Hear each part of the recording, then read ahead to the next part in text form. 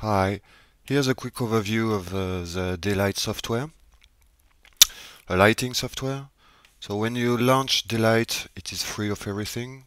The pad is partially filled. Nothing is filled in the channels area, in the sequence area. And menus are disabled, except the license menu or the file menu. So when you start DLight, you need to fill it by creating a new show or opening a .show.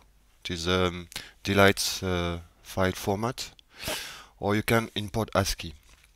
So here we will do a new show. So let's press on the new button.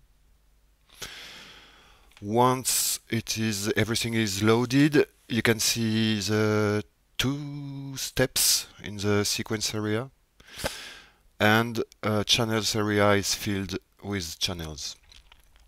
So just for an overview, here there is a sequence where you can register cues, timing, and everything.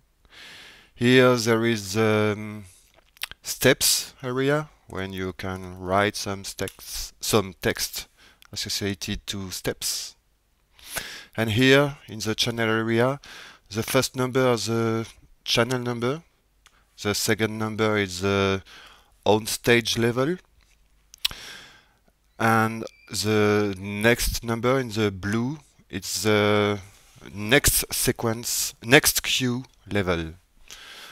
What will rise to stage when you will press the go button. Here are the submasters area. Submasters are containers for objects. Objects are groups, sample, chaser, cues, palette, and everything. And here the pad is like the ground control of DLight, with the record button to record cues, update button, and number buttons. But we will see that in a future training course.